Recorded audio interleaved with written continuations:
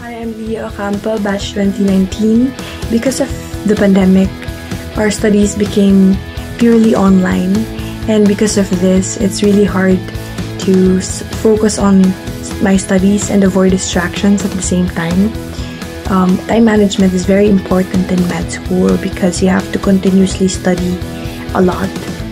To stay motivated, I look at the bigger picture and remind myself why I want to become a doctor and why I started med school in the first place.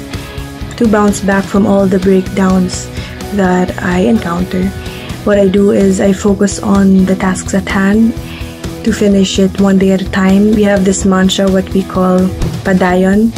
It basically means to continue. So we have to continue doing what we do despite what we're going through, especially in this pandemic. That's it. Padayon.